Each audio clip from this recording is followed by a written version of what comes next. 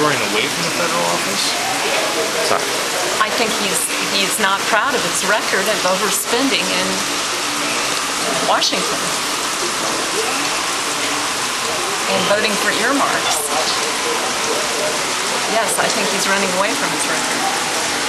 Do you think Bond's endorsement further drives a wedge between people and politicians and groups who support you and people who support Hulshof, and that could be harmful to the party's chances in the fall? I think it's probably divisive, but if the division is between politicians versus the people, I'm on the people's side. Does this endorsement matter at all?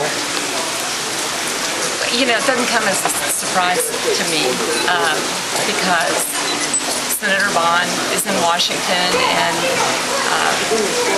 he and Kenny Hulshof want to protect that Washington culture of big spending and pork barrel spending. I respect Senator Bond, but I disagree with him on that.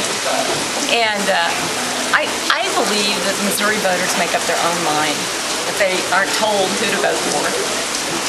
So whether it matters or not, no, because I think Missourians make up their own minds about races. You're not thinking of somebody who's sitting at home saying, if Bond's endorsed him, I'm going to vote for him now. Well, Kip Bond endorsed Rudy Giuliani, and Kip Bond endorsed Gerald Ford against Ronald Reagan in 1976. So, the endorsement that I want the endorsement of the people.